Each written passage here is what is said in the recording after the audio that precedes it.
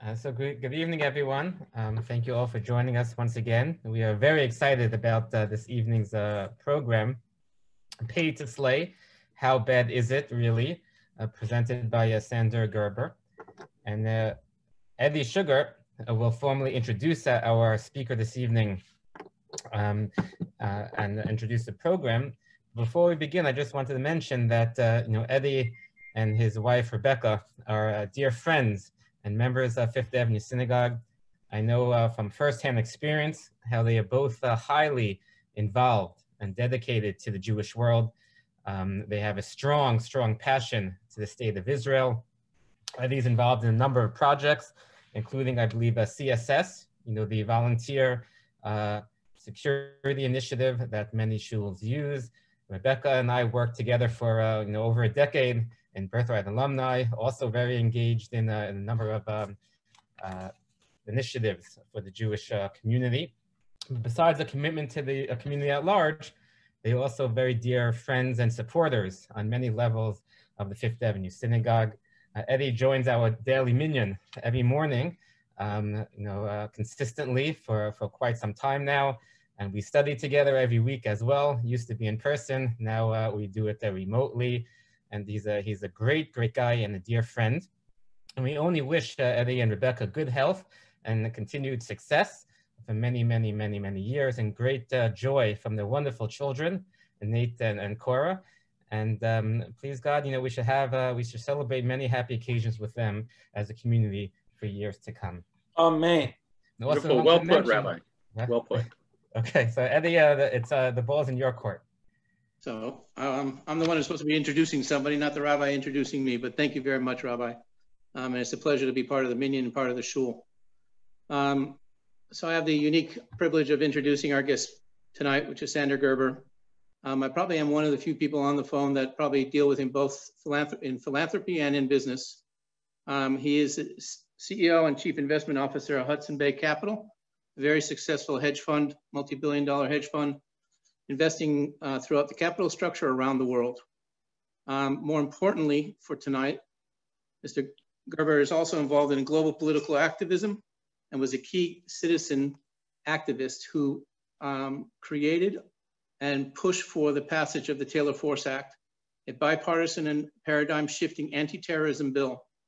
In November 2017, Mr. Gerber was awarded the JINSA's 2017 Henry M. Scoop Jackson Distinguished Service Award for championing the Taylor Force Act. He was also named by the Alzheimer as one of the top 100 people positively influenced Jewish life. I think the point that is not made in this, which you have in your email, was that he experienced a lot of opposition for what he was doing when he did this. And despite that, and most people telling him he couldn't get this done, he persevered and made sure to get this through. And we all know pissed. Sorry? I was pissed. I'll let you give the color on that, but I'm saying I know what went on behind closed doors, so to speak. And to his credit and his determination, was able to complete this. Obviously, he's been very active in the Jewish community in many other venues. He was on the board of directors for AIPAC from 2004 to 2016. In June 2005, Mr. Gerber was sent by President Bush to represent the United States at the Organization for Security and Cooperation in Europe Conference on Anti-Semitism and Other Intolerances in Spain. In February of 2006, the president appointed Mr. Gerber to a trustee of the Woodrow Wilson International Center for Scholars, where he served as chairman of the Investment Management Committee and as member of the Audit Committee. Additionally, in December of 2008, the president appointed Mr. Gerber to be vice chairman of the Wilson Center for a 6-year term, where he served until 2016. In May of 2008, President Bush invited Mr. Gerber to join the U.S. honorary delegation attending the celebration of the 60th anniversary of the State of Israel in Jerusalem. He is a fellow and board member of the Jerusalem Center of Public Affairs, board member of American Conservative Union, distinguished fellow of JINSA, a member of the Council of Foreign Relations and the New York Economic Club. Mr. Gerber graduated cum laude from the University of Pennsylvania, Wharton, and a BA from Humanistic Philosophy from the from the same college. I will hand over to you now. It is amazing what you are able to do in both areas of your life, considering how much time both of those things would take. So I commend you again and hand over to you, Sander. Well, thanks, Eddie. But the rabbi spoke very well that you and your wife are really paragons of community involvement. And thanks for introducing me. It's a great honor to have you, of all people, introduce me. Thanks. So Sander, thank you again for, I know we have a lot of ground to cover tonight, but I really appreciate you addressing our community on Pay for Slay. Before we get to that, I know you have some videos you want to educate the community on. If you can talk a little bit, and Eddie, thank you for everything you do for the shul and your introduction. Pleasure. Sander, if you could just tell us a little bit about yourself. You know, we're a synagogue, and you know, I know you considered moving to the east side, but we haven't given up on you coming at some point. But if you can just tell us more about your Jewish background, which will lead into tonight's discussion, please. Well, thank you. You know, Fifth Avenue is my favorite shul on the east side because it's Hamish. You know, it's a prominent kahila, but it's Hamish. And if my wife would let me leave the west side, I would be with you. And as I told you before, several of my children were named under Rabbi Kermeyer at the shul. I'm from Ann Arbor, Michigan. So I'm from, you know, the Midwest. And my parents are conservative, not Shomer Shabbos, but traditional. I had a very strong sense of Jewish identity, went away to college, kind of got lassoed by Esha Torah in college and saw the light. And, you know, now I'm blessed with 7 children, Kanai Nahora, living in a building that's 2/3 Shomer Shabbos that has a shul in it. What could be better? Thanks for sharing that. Can you talk about, you were on the board of AIPAC, so kind of how'd you get involved with Jewish activism? Was there a mentor of yours when you were younger? Like, you know, what motivated you to put such an enormous amount of time? Well, when my wife and I got married, we determined that we needed to get a Jewish education. So we went the summer, every August for a couple summers, we went to rent a home in the old city of Jerusalem, studied at the Esha Torah Executive Learning Center. And we had a wonderful time. And then the Intifada started. And when the Intifada started, by this time we had 3 kids. I determined that I couldn't bring my kids back to, you know, this focal point of violence. And so I called up a friend of mine who had also been studying every summer with us, who was a Democratic Congressman, Peter Deutsch. And Peter, I said, Peter, what can I do to help out? I felt very embarrassed that I was letting, you know, the Palestinian Intifada prevent me learning with the family in Jerusalem. And so Peter said, join AIPAC, it's the most you could do. And my dad also had been saying, join AIPAC, it's the most you could do. So I joined AIPAC. So talk about that before we talk pay. So you were on the senior board of AIPAC for over a decade, correct? Yeah, I was 12 years on the National Board of Directors, which meant that once a month, I would go down to Washington for a day of briefings and then a day of lobbying on the Hill. Wow, that's a long time. Okay, Sander, do you now want to talk about Pay to Slay and show the video presentation? Yeah, I think that I want to spend about 10 minutes showing people what Pay for Slay is all about, because I don't think people recognize how bad this really is. Pay for Slay, even what it is. Or even what it is.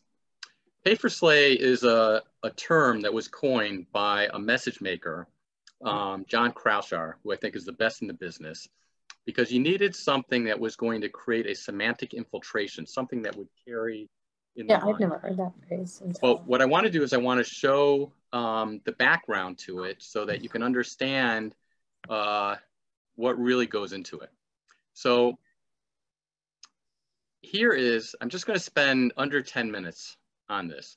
This is a boss meeting with a 14-year-old kid after he tried to stab Israelis and he was released from administrative detention. This is a boss meeting with the matriarch of terror. She's a famous woman in the territories because she has 4 sons serving life sentence and 1 son is a martyr. And so he's always hanging out with her. This is the PA Minister of Women's Affairs, who says that a Palestinian woman is unique because she receives the news of her son's martyrdom with cries of joy. This kid killed 13-year-old Halal Ariel, dual US-Israeli citizen, knifed her in her bed. This is the mother saying, "My son is a hero, he made me proud." This poster is, these 3 boys are in a soccer club, but this is their martyr poster. They killed an Israeli policewoman. This is the mother of one handing out candies and the father of the other one saying, "Received with joy, he's a martyr." And the club in the official PA Daily says, you know, Allah should welcome them into paradise. This is Taylor Force. And so the Taylor Force was built around Taylor. His family are special, wonderful people. They're amazing. Taylor was captain of the West Point ski team, served in Iraq and Afghanistan.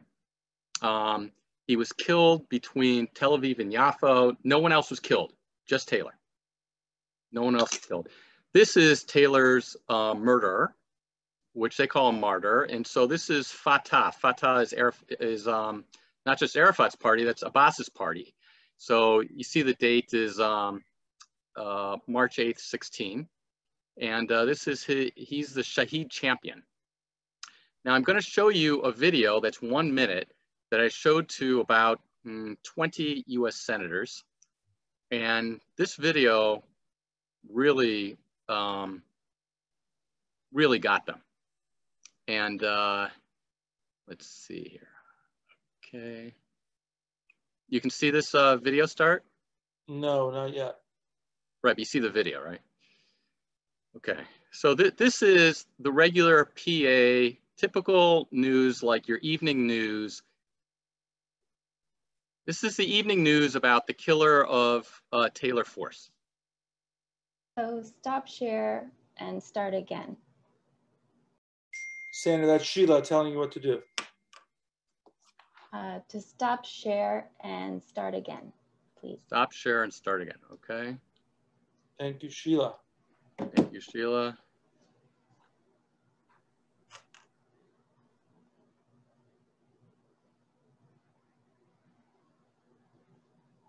What I want you to show is how this is like normal in the Palestinian Authority, that they're recognizing someone who killed an American West Point graduate. Raise the voice, I think.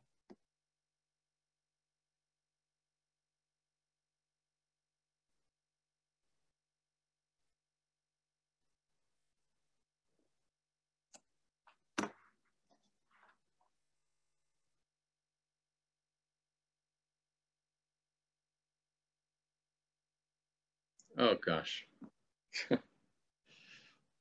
حافظ أن تكون عرسا وطنيا كبيرا يليق بالشهداء وإلى مثواه الأخير في مقبرة شهداء حجة شيع الشهيد. رغم المماطلة من الجانب الإسرائيلي والتسويف في عملية تسليم جثمان الشهيد، السلطة الوطنية الفلسطينية لم تقصر في الضغط دوليا وسياسيا على الطرف الآخر من أجل تسليم جثمان الشهيد، ورغم كل ما فعلوه في النهاية انتصرت الإرادة الفلسطينية وسلمنا جثمان الشهيد لله رب العالمين. الشهيد بشار مصالحة 22 عاما ارتقى في مدينة يافا في 8 من شهر آذار الماضي.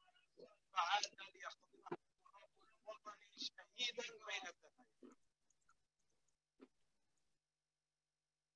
So what I'm trying to demonstrate there is how this is like a normal evening news. It's not like he even killed an Israeli. He only killed an American retired serviceman. Now, this is not unusual by any stretch. Big news. In the next 60 seconds, I'm going to show you the fastest way to become a millionaire. No. Right now, there are over 1,700. All right, Dana, we'll talk it through. Sorry about this. No problem. It's Zoom technical difficulty. It happens all the time. Oh, yeah. So Sander, just to be clear for everyone on this call, the Palestinians basically, from our conversation, they pay, on a simplistic level, that if you kill a Jew, they'll pay you X. You get paid, right? So I'm going to show you the actual laws, but I'm going to spend one more minute just to drill into you, so you can really understand how bad this is, because it was really an eye-opening experience for me, because I had no idea this was going on. When I found out about this at the end of 15, not only did I have no idea this was going on, but I called up Joe Lieberman and Eric Cantor. They had no idea what was going on. I spoke to Boogie Alone, Lindsey Graham, Aaron David Miller, David McCuskey, Ellie Groner in the Prime Minister's office, Dory Gold. Now, those people knew that there were payments going on, but they didn't realize that these payments were institutionalized, and they didn't realize that these payments were $350 million a year. And they were all collectively shocked by it. And that's why Lindsey went ahead and introduced the Taylor Force Act. But can you see this? Can you see what I'm sharing now? July 2017. Yeah. Provided so these are honor guards for attempted stabbing attack, attempted stabbing attack, attempted stabbing attack, shooting attack, stabbing attack, deadly car ramming. This is the terrorist bodies being returned, suicide bombing. These are official honor guards. So this is not like, a few bad guys getting together. These have PA security force insignias on their berets. These are official. It's like Arlington. Let's see. This one, Schumer liked this one, because this is a boss giving his respect to the guy from Black September who did the Munich Olympics. So this is a boss giving a state funeral to a senior planner of the Munich Olympics. So now what I'd like to do is I'd like to go and show you the actual laws, because this just doesn't come out of thin air. There's a reason why this went about, and this is by design within the Palestinian bureaucracy. They determined a way to create this. Let me see here. So on a simplistic level, Sanders, just so we understand. So in other words, they go and they solicit people to do this, or if you go and you kill someone, you get paid. Can you see am I sharing the screen now properly? Yes, amended Palestinian prisoner law. Okay, so the law was first codified in 2004. And under Article 1, a prisoner is anyone incarcerated in the occupation's prisons for his participation in the struggle against the occupation. So you have to be participating in the struggle against the occupation. You can't be a car thief. You can't be, like stealing from a drugstore. You got to be struggling against the occupation. Article 2, the prisoners and released prisoners are a fighting sector. You have to be a fighter, an integral part of the fabric of Arab-Palestinian society. We are going to glorify our fighters. The provisions of this law guarantee them and their families a dignified life. And down below, Article 3, the prisoners' children get an education.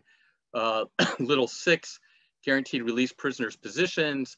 Then here in Article 7, there's a monthly salary. If you look in point 1, it says the sum will be linked to the cost of living index.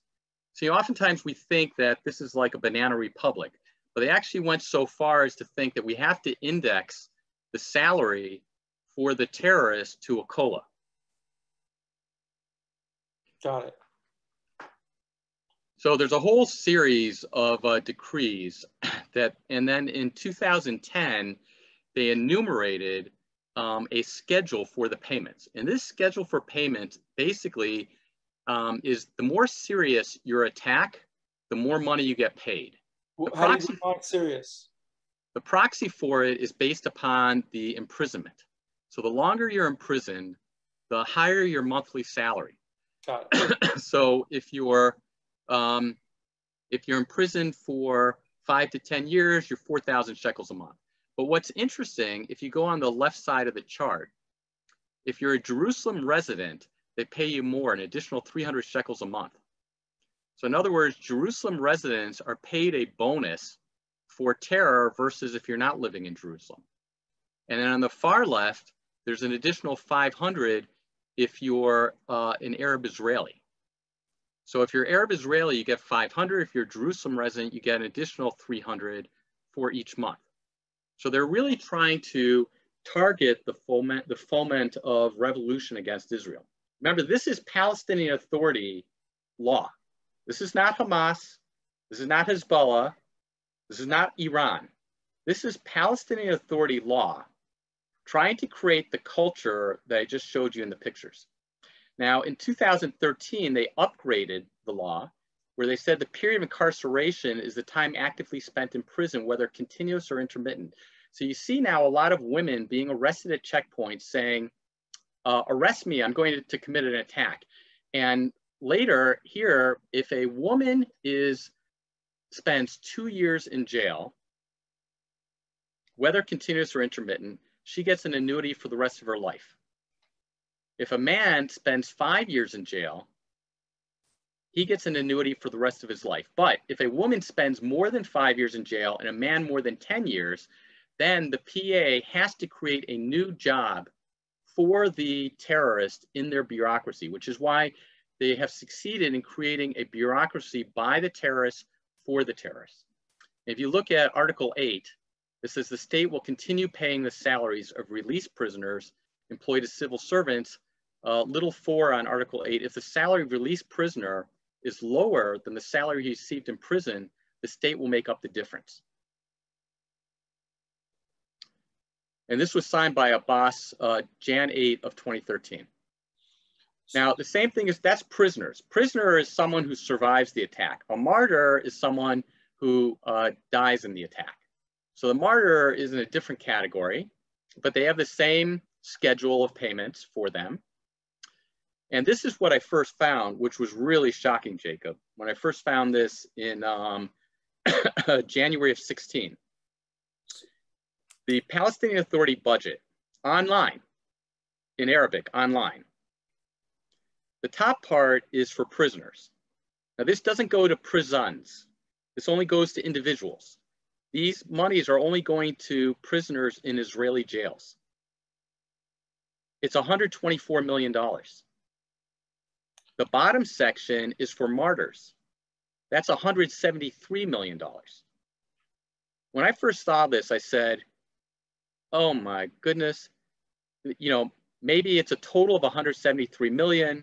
Prisoners are part of that. No, these are separate line items in the budget that were online. It's a total of $300 million in 2014. And then if you move on to 2019, it's 2018 is $350 million total. 160 million for prisoners and $190 million for martyrs. So what you have here is something, you know, I saw your interview with Abe Foxman, and you know, it was about anti-Semitism, and it was a great interview. And he said that, I believe he said that in the United States, we haven't had deaths from anti-Semitism before now in the last 100 years. Yes. And I can't think of anything more anti-Semitic than what I just showed you. So Sander, walk us through the process. So you learned, you're on the senior board of AIPAC in 2015, 2016. All of a sudden you became aware of this. How did that process come about? What happened was I was training for the New York Marathon on the treadmill, and I'm listening to the Wilson Center, where I was vice chairman, and Aaron David Miller, who was Dennis Ross's deputy in Oslo, he had an event on the knifing intifada. And everyone's bashing Israel for the knifing intifada, saying it was Israel's fault. And I called up Aaron and I said, you got to take this off the website. You know, everyone's bashing Israel. Even the New York Times correspondent said, no one's defending the Israeli position. And this is during the knifing intifada. Can you imagine? Like, this is like October of 15. And I said to Aaron, don't you know the terrorists are paid? And he said, well, you got to talk to Jane about that. Now, Jane Harmon, former chairwoman of House Intelligence Committee, was the head of the center. And I called Jane and I said, Jane, don't you know the terrorists are paid? And she said, no, I didn't know they're paid. And then Tom Nides, who might become a senior administration fellow with Biden now. He was chairman of the Wilson Center. He was Deputy Secretary of State under Hillary Clinton. It's the same thing. He said, I didn't know they're paid. And I said, well, I mean, I think they're paid because, you know, everyone kind of heard that, you know, Iran was paying them, Hamas was paying them. I didn't know who was paying them, but I knew someone was paying them, sort of. So I said, you know, if I'm going to be saying this to people, I need to find the facts. And I don't know if it's because I run a hedge fund, but, you know, I have certain research abilities. So it was very easy. I called up the Palestinian Media Watch and Memory, who are the two leading translators of Arabic press. And I called out each of them and I said, are the terrorists paid? And they said, sure, they're paid. And I said, well, how are they paid? They said they're paid by law. And I said, what do you mean they're paid by law? And they said, well, the Palestinian Authority has laws to pay the terrorists. I said, the Palestinian Authority? I mean, that wasn't even on my wavelength, because for 12 years, I've been going to lobby on behalf of the U.S.-Israel relationship. I had no idea that this was going on. I had no clue. And so I said, well, get me the laws. So it took them about a month, and they got me the laws. Now, originally, they only got me the laws for prisoners. And because apparently people had thought that this was welfare payments for martyrs. But when I prevailed upon them to get me the institution of the martyrs thing, then they realized that no, this is also a you know, it's a way to pay for violence. So yeah, I was pretty floored. I was really floored by this. So again, so you're now in 2016. You did all the research, and then what was your next step? You get all the information, and then what do you do? My next step was that I went to Ed Royce, chairman of House Foreign Affairs Committee. From California, from Ed Royce's California? He was, yeah. Yeah. And super guy. And he started raising it in some hearings. And then we determined that we would have a hearing on the House Foreign Affairs Committee on this issue. And the staffers tried to muck it up. So the staffers tried to not focus on payments for terror. But at the last moment, we worked things in kind of, so it was sort of in there. But we always faced this issue that people were trying to kind of bury the truth. It was an uncomfortable truth that, you know, the interlocutor for peace is actually paying to kill Jews. And it took a lot of effort to convince people that first this was morally wrong and unacceptable. And there was a false notion that the Israeli government was completely against making this known. Why? There was a feeling that if Republican senators found out about pay for slay, they would introduce legislation to cut off aid to the PA, and the PA would collapse. And then Hamas or ISIL would move into the territories and things would be much worse. And this was a view of a certain part of the Israeli military establishment. But like any military establishment, there is a range of perspectives. So one way I addressed that was I had Amos Yadlin and Boogie Alon write a piece in the Jerusalem Post saying that pay for slay was a red line for stability of the PA. In other words, we can tolerate a lot of things. We cannot tolerate pay for slay. And when they wrote that, that made a big impact. And then the Commanders for Peace, which is 250, you know, senior Israeli military people came out saying, no, this would be terrible to cut off aid to the PA. But then a group of much more senior 20 you know, general staff generals wrote a counter letter to that. Along the way, you know, I realized two things. I realized two things because of the dramatic opposition I was facing. One was that I need to have a succinct message. The other thing was that I needed a legitimacy. Now, I got no legitimacy. I'm from Ann Arbor, Michigan. I run a hedge fund. So Dory Gold is an old friend of mine. And Dory Gold at the time was director of the Foreign Ministry of Israel. So believe me, I was in touch with Dory as Director General of the Foreign Ministry. I was in touch with Gerber. I was in touch with all kinds of people who were all telling me, go, go, go. And other people in the States were telling me, no, no, no, stop, stop, stop. Just to be clear, you cultivated these relationships through AIPAC or on your own over the last, I mean, not many people have access to these names you're throwing around. I would say that it was initially through AIPAC, yeah. But, you know, Dory, now I'm a fellow at his center, and I'm on the board of the Jerusalem Center of Public Affairs.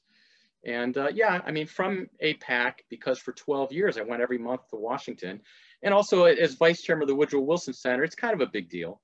And that gave me access to Bob Corker and all kinds of other people that I wouldn't ordinarily be in touch with. But I knew that I needed legitimacy. So with Yossi Cooperwasser, who was the general who was in charge of strategic affairs for the IDF. Okay. So he was like the strategy guy, the strategy general for the IDF under Boogie Ya'alon. And we co-wrote a piece on the history of pay for slay. So the information I showed you, those laws, you know, and more, we came out with a whole piece. I was the co-author. And then I was told that if I'm the co-author, I would have to resign from AIPAC. So I instead wrote the foreword to it, but I was still asked to resign. So I resigned, you know, I resigned. I figured that was fine, you know, because it was difficult for people, even though you think this is like so obvious, it's not so obvious. You know, there's all kinds of considerations. People don't want to overstep boundaries. And, you know, a lot of people try to do good things and they overstep boundaries.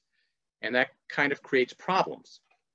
Now, I had the fortunate position that I was in touch with enough of policy leaders in Israel and in the United States that I felt comfortable with what I was doing.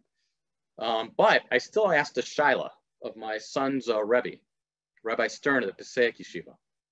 I went to him, spent an hour and a half with him, laid out everything. I said, you know, is this something that I should work on, or, you know, is this something that's overstepping my bounds? And he said, his answer to me was, I have no idea. And, you know, Rabbi Stern is the MS. So, but, you know, it's like we're dealing in gray area, even though we're dealing with something that's like morally so clear. There are actually laws to kill Jews on the books, and there's a budget of $350 million each year. It's crazy. Still, things were not crystal clear in terms of what to do. So tell me about that process. Were you frustrated? I mean, it seems like it's so obvious you're doing something so great, but it sounds like even people who are your friends that you've been working with weren't really supporting you. I mean, how did you respond to that? Well, I read a lot about Peter Bergson. Have you heard of Peter Bergson? I haven't. So Peter Bergson is someone that everyone should study. Peter Bergson, lahavdil, did a lot more than me. A great hero. But he faced off against the institutional Jewish community during the Shoah that did not want to raise the issue with Roosevelt because they were worried that post-war it would affect Jewish immigration to Israel. And they were worried that raising the Shoah with Roosevelt would hurt the Jews because it would be called the Jewish War. So there is history in our community of, you know, moral clarity being disrupted by other considerations. And, you know, look, I knew I was motivated l'shem shamayim. I had partners. I mean, I had a lot of partners. You know, Christians United for Israel were amazing. Of course, the former executive director of Christians United for Israel is a Yid, and he was amazing.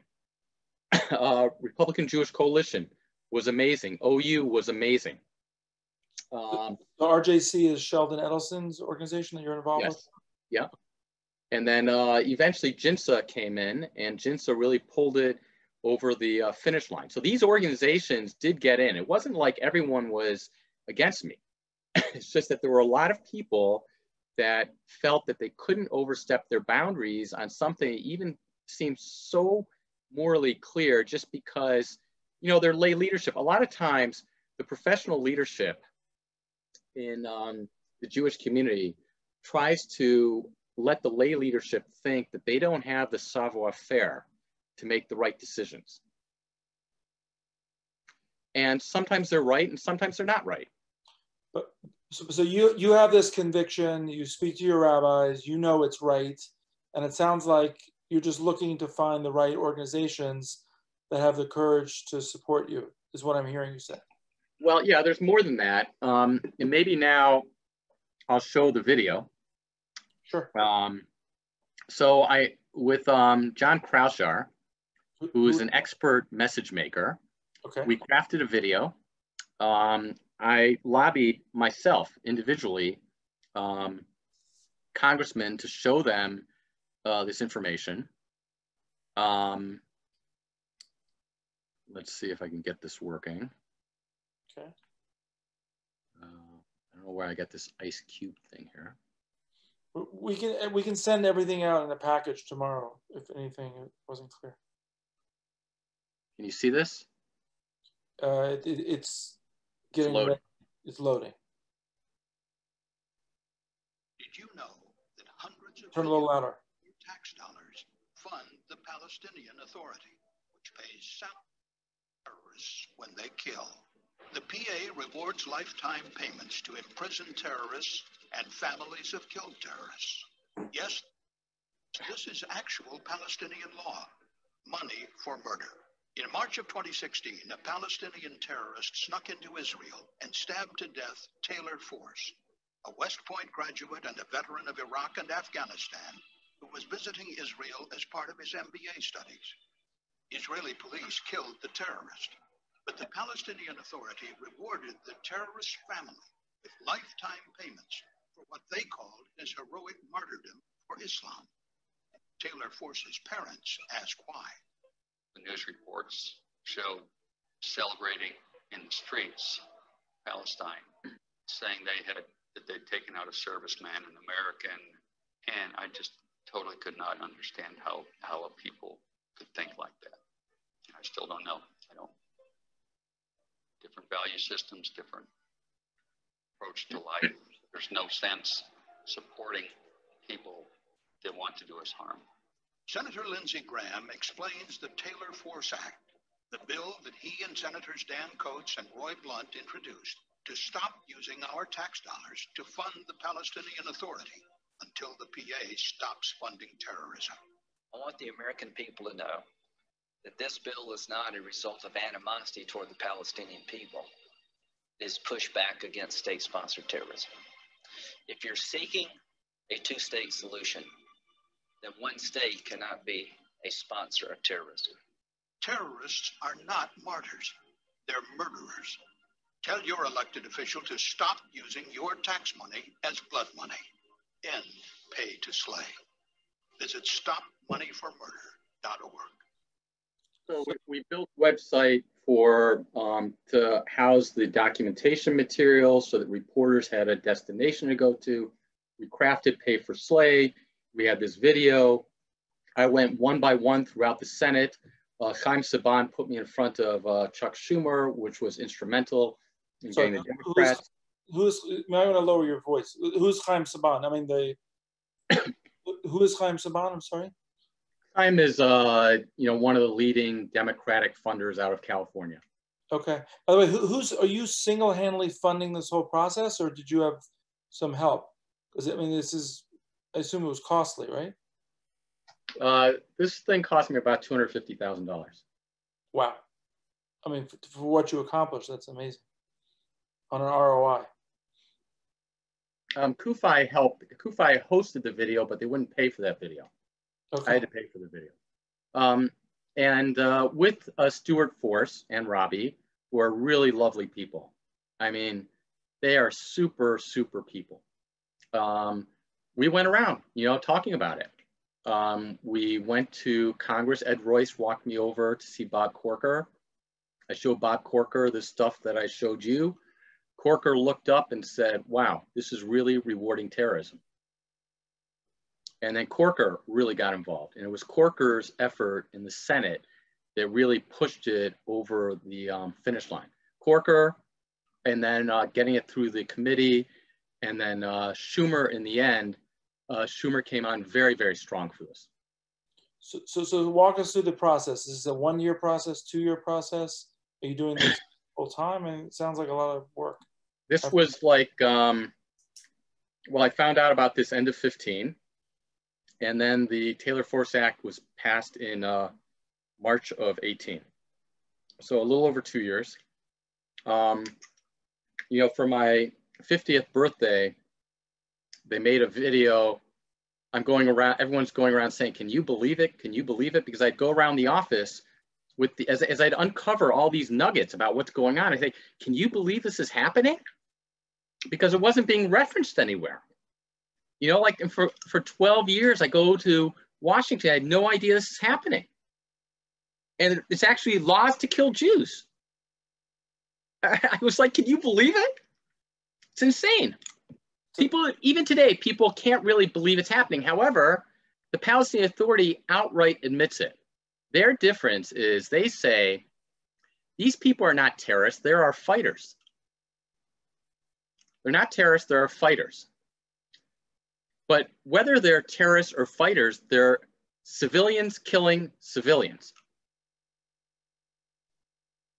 They're paying for violence. So you get the Taylor Force Act passed in 2018, and so it's about $700 million was going to help fund this from the United States, correct? And now, explain the Taylor Force Act better, please. So the Taylor Force Act says that the United States will not fund, will not provide funding that will benefit the Palestinian Authority until they revoke the laws to kill the Jews and cancel the budget to kill the Jews. And the Taylor Force Act also says the United States will make known an international forum that the Pay for Slay program exists. Okay, so from 2018 to 2020, I assume they haven't gotten funding? Right. So that's $1 billion for.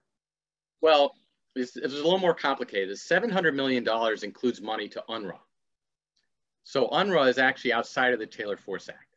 Trump decided to cut off all aid to the Palestinian territories, not just the money was actually going to the PA, was somewhere around 300 million, but in the Taylor Force Act, they carved out 75 million for security assistance and 50 million for the East Jerusalem Hospital Network.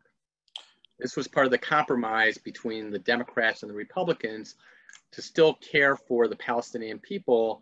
They allowed some money still in. But, you know, again, the point of the Taylor Force Act was never to force the PA to change, because I knew they were not going to change. The PA has a $4.8 billion budget.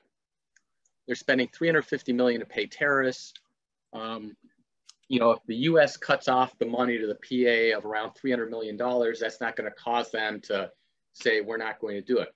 But what I did after this, and this came out of, at the Trump inauguration, there was a Shabbos lunch, and Ed Royce spoke, and Ed Royce called me out for the Taylor Force Act, and a friend of mine was there, and Rivka Kidron, and she said, you need to show this to General Elazar Stern. Elazar Stern is on the Security Committee of the Knesset, a former Major General, retired Major General. So I went through and showed him in more detail the stuff that I showed you. He and Avi Dichter went and introduced into the Knesset a law saying that the tax revenues that Israel collects for the Palestinian Authority will be reduced by the amount of money that the PA pays terrorists. Wow. And this law passed 87-15 in the Knesset in July. July of what year? July of 18. And this law was actually very difficult to pass because it was all clear. And then Netanyahu at the last moment wanted to have a prime minister waiver. Just like with Taylor Forrest, we had no presidential waiver, which is kind of a big deal because usually these things always have presidential waiver, and we did it without a waiver. How were you able to accomplish that without a waiver? We organized a team of victims organizations in Israel, built websites, had them come and lobby the Knesset in person, physically. We put price tags on Jews' heads. Every time there was a victim, we made sure that Ma'ariv or whatever it was had like a price tag placed on the Jew's head. So we really raised the profile of Pay for Slay in Israel. And in the end, Dichter stood up to Netanyahu and give him a lot of credit. Now, Dichter, you have to remember, was head of the Shabak. So there's no one better who understands the implications of cutting off money to the PA than Avi Dichter. And the vote in the Knesset was overwhelming. So, you know, Israel has like this dual civilian military track, which sometimes manifests itself in the confusion over Qatar, right? Is Qatar good or bad, right? The politicos say Qatar is evil, but Yossi Cohen goes over it all the time. The former general who was in charge of Kogat is on payroll. This general who's in charge of dealing with Palestinians retired 2 years ago. He's on the payroll of Qatar. So it's very, very confusing in terms of what's, you know, in terms of what's going on. But the legislator, the Knesset, overwhelmingly, and nothing passes 87-15. The people against were the Arab parties, I think maybe one lefty, but everyone else voted for it. So it was really resounding, and that impact is still being felt today. Just yesterday, there were statements around this by Yisrael Katz. So talk a little bit about a new administration, the Taylor Force Act. You're saying, could they undo all the work you've done? God forbid. They could reinstitute. Trump went beyond the Taylor Force Act. So Biden could restore much funding that's not supposed to go to the PA, that's ostensibly supposed to help the Palestinian people. Problem with much of that funding is it kind of seeps through the cracks, like UNRWA, for instance.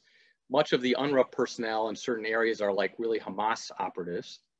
And UNRWA itself has been known to be extremely corrupt and stealing money from the people. So yeah, I mean, they could say, we want to help the Palestinian people by funding the United Nations Relief Works Agency, thinking that they're helping the Palestinian people. Actually, as you probably know, the textbooks, the UNRWA textbooks, which are based on the official PA textbooks, still glorify violence against Jews today. So even though you've done all this great work and it got passed, you're saying, you know, that there are ways to circumvent it, but, you know, God forbid. There's ways to circumvent parts of it, but, you know, it is the law. And it's going to be a problem for them to try to overturn the law. Right, and I assume you still have all the marketing material, the videos. If they do overturn it, you would go back to work and you keep on educating them on what's going on, right? Yeah, I don't think, no one's going to overturn the Taylor Force Act. The issue is, are they going to find funding avenues to help ostensibly help the Palestinian people, but in reality strengthen the Palestinian Authority in the hopes that these people are peace-loving and for normalization. And what was passed in the Knesset, I assume that's more long-term stable. That they can't undermine your efforts there, right? Correct. Okay. So maybe if you could just share. So you put sounds like a good 3 years into this, right? Yes. Give or take. Yeah. So you know, for people listening on the call, you know, is there any advice you want to give? Meaning, in other words, at the end of the day, just to sum up, it sounds like you had the credibility through your efforts over. It was like mazel, you're in the right place at the right time. Had you started this 15 years ago, you wouldn't have had the connections. So you had the connections at the right time when you had the education. Yes. So, you know, let me ask you a different question. I mean, why do you think it took you so long to get educated? I mean, now that it's so obvious to you, you know, it bothered you so much. I mean, why do you think so many people are uneducated? Right. So that's the big question. Is there's laws to kill the Jews. Why is it a secret? Yeah. Crazy.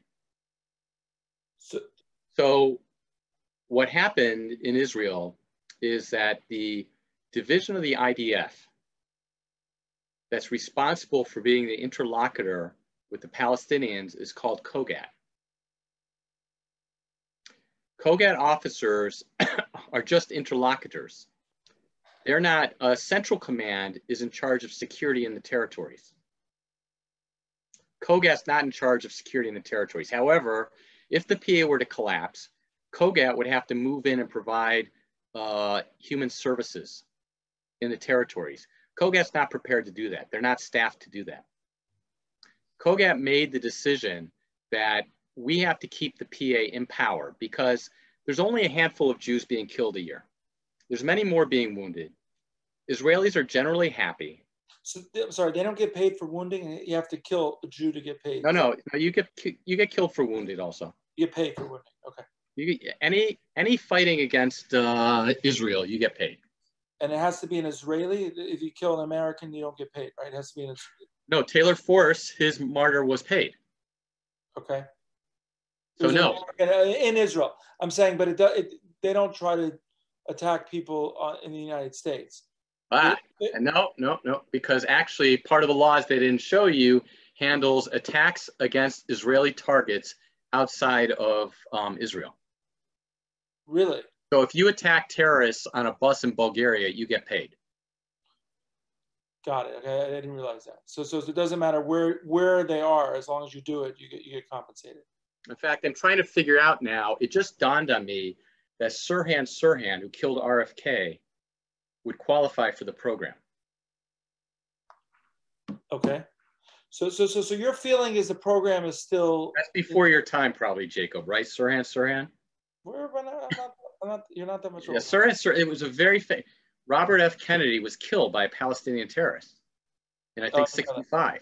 It's a very big deal. If he's paid today by the PA, there was a Barnard graduate who was killed in 1996. They wrote a book called The Bus on Jaffa Road. She was from Teaneck or Tenafly, Sarah Duker. She was killed with her boyfriend, Matt Eisenberg, who was at JTS. The terrorist mastermind is sitting in an Israeli jail, has admitted that he killed them. He is currently getting payments from the PA. So at the end of the day, you said your mission was to educate the world. Do you feel like the world is educated, or you feel like we have a long way to go? It's a process. So you're early on in the process. I mean, there are other countries that have started to reduce payments to the PA.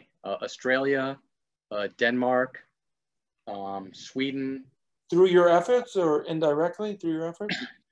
Well, I think that this created it's not just me. So Palestinian Media Watch is very into this. Memory, there's a whole team of people, the Jerusalem Center of Public Affairs. This kind of broke the barrier by creating the Pay for Slay moniker that enabled a focused, a way to focus the mind on what's really going on, because it's just too hard to believe what's going on. So Sam, there's some questions on the chat, but tell me, you put an enormous amount of time. I don't know many people that have. I mean, you took $250,000 in an enormous amount of time. You got a lot done.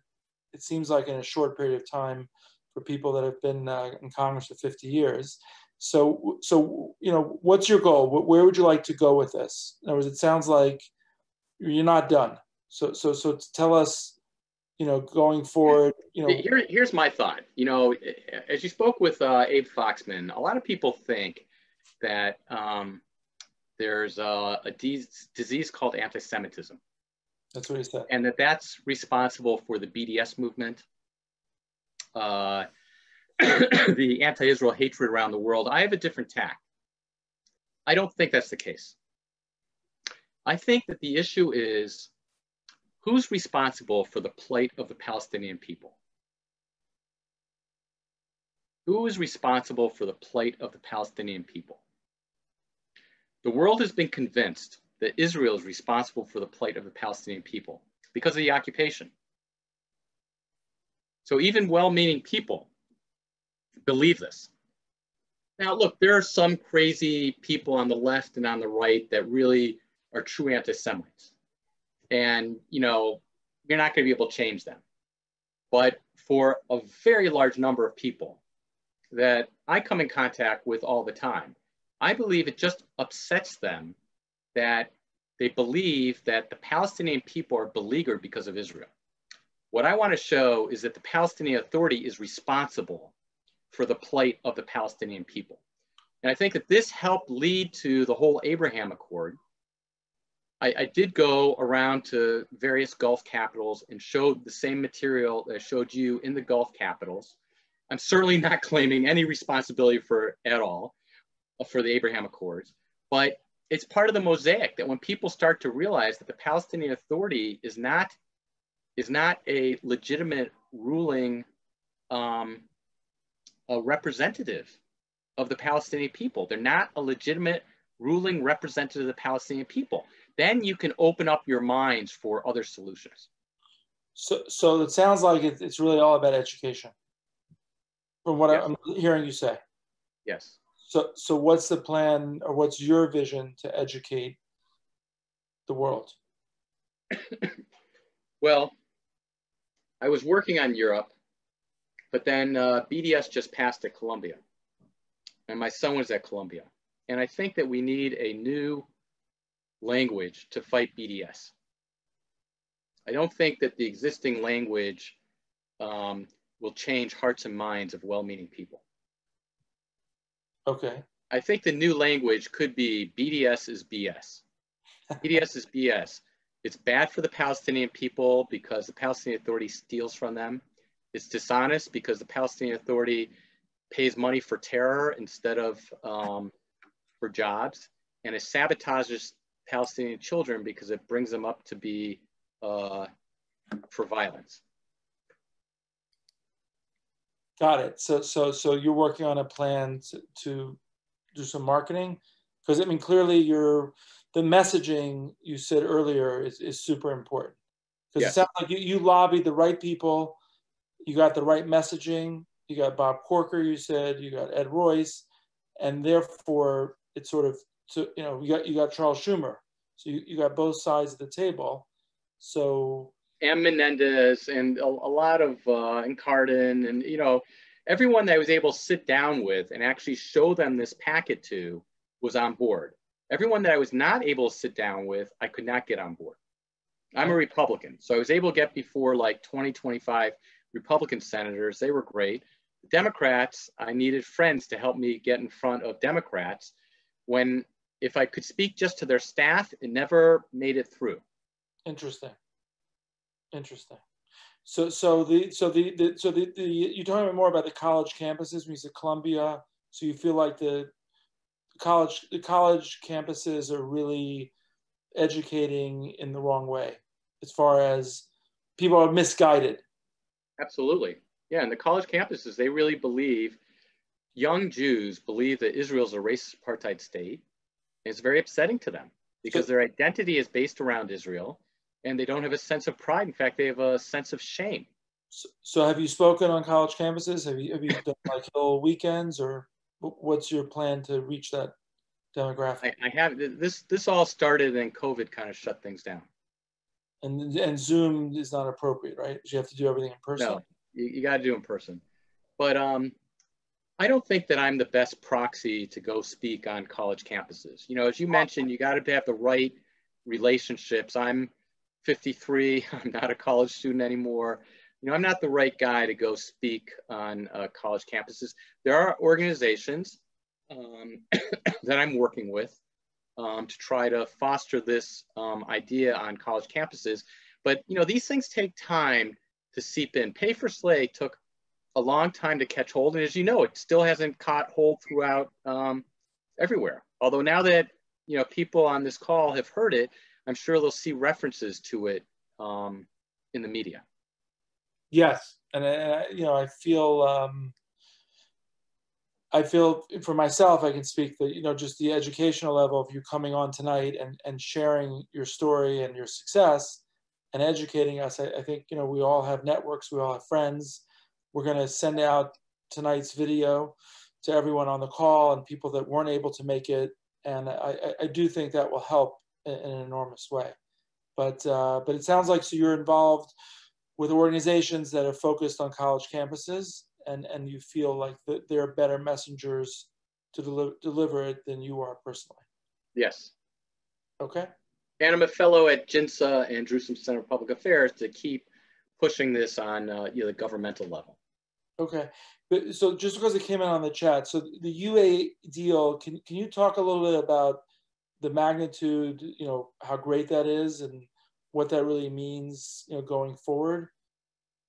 UAE deal is really, really a big deal. And the reason why is because it represents a paradigm shift. The belief before was, as John Kerry said, Israel and the Palestinians need to make peace. After Israel and the Palestinians, only after Israel and the Palestinians make peace, can the rest of the world, rest of the region start to have relations with Israel.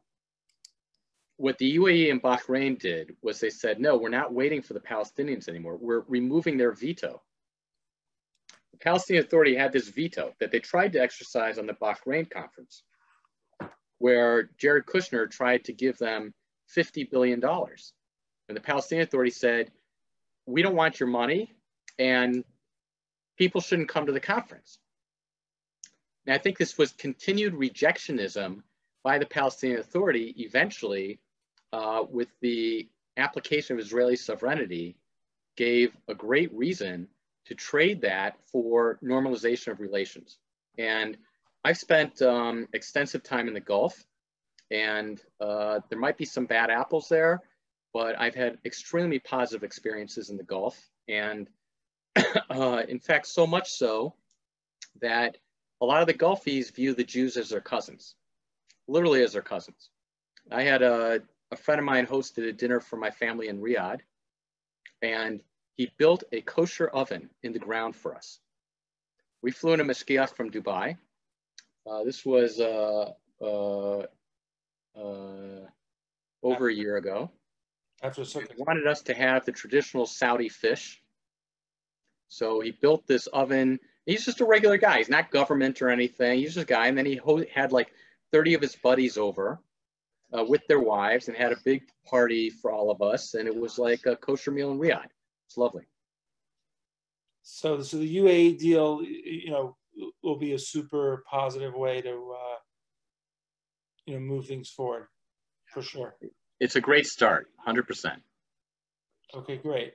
All right, just in interest of time, you know, hopefully you'll come back and address our community at a later time. Is there anything that you feel we didn't cover tonight? You know, there are a lot of questions coming in, and we'll try to address them if you have a couple moments. Is there anything else you wanted to talk about this evening? No, I think it was a great conversation, and it's a lot of information, obviously. And I think you were an excellent interviewer. It was a great honor. It's a prominent Kehillah, and thanks for listening. Okay, Sander, well, we haven't given up on you joining our community at some point. So hopefully this was a good recruitment, but I mean it sincerely, how impressive it is what you've done.